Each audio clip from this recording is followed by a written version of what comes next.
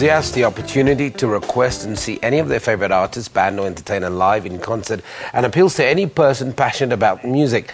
That's new online crowdsourcing platform titled Inbound Sound, which was inspired by a campaign in the United States town of Richmond, Virginia, where fans of the American rock band the Foo Fighters crowdsourced the funds needed to get the band to perform in their hometown.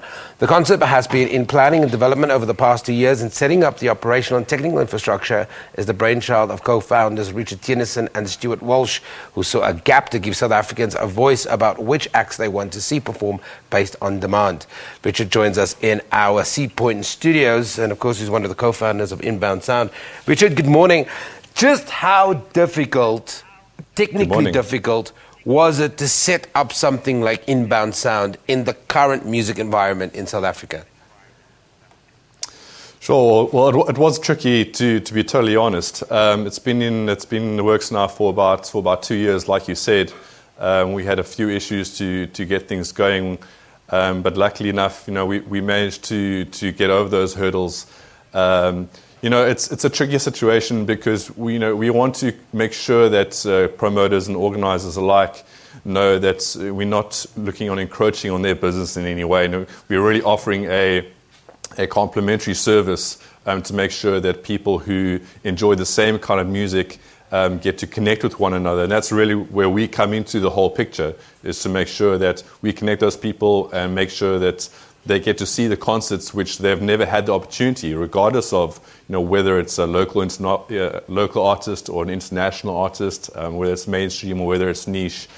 We've really opened up the whole industry in our view, and essentially, we're looking for what has been called the holy grail, and that is pre-sales of the industry. And we have had one or two skeptics come back to us, but I would say 99.9% of the feedback has been overwhelmingly positive, which really has been fantastic. So we're looking to revolutionize the industry and really connect the dots. Yes. Okay, I want to touch on something you mentioned, encroaching on an existing music landscape. We have the big promoters. Yes. We've got the guys that are bringing in artists on a yearly basis. How does Inbound Sound, there's a gap in the market that you've identified. And as I mentioned in the beginning, we talked about Richmond, Virginia, where the Foo Fighters, there was crowdsourcing happening there. We're not new to the phenomenon of crowdsourcing, but what is that gap that you actually identified and are able to monetize? Okay, so essentially, let me just touch on the Foo Fighters concert itself in the States. So essentially, a bunch of guys got together in Richmond, Virginia. They've been waiting 16 years to see the Foo Fighters perform. And I guess they just really got tired of waiting and waiting. So, they saw that the crowdfunding model itself was working globally. We know this even in South Africa. It's starting to trickle in here. It's still very small here, but we're definitely starting to see it trickle in. It's a proven business model globally. So these guys had the thought, well, we haven't seen our favorite band perform in 16 years. So why don't we crowdfund them to get their attention?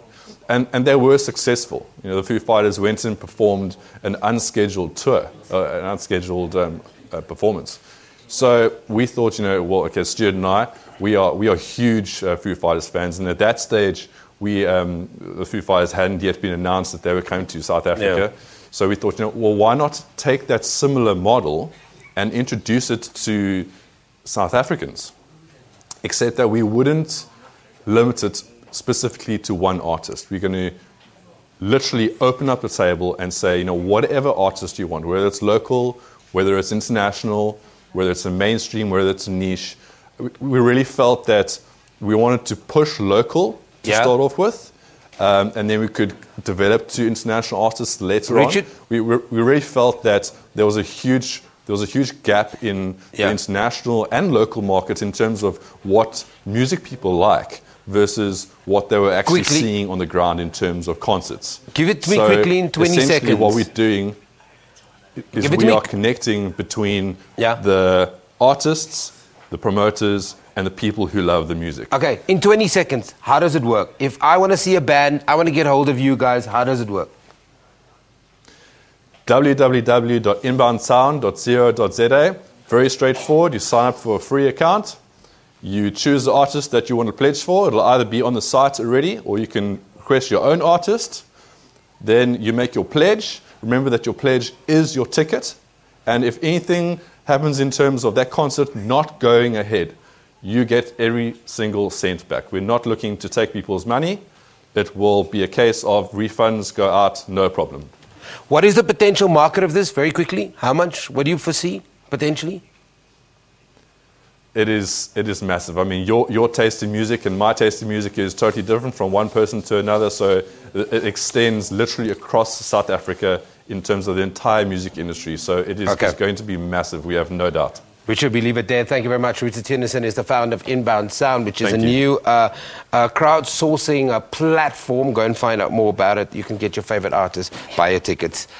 It's amazing. Let's go to Lebo.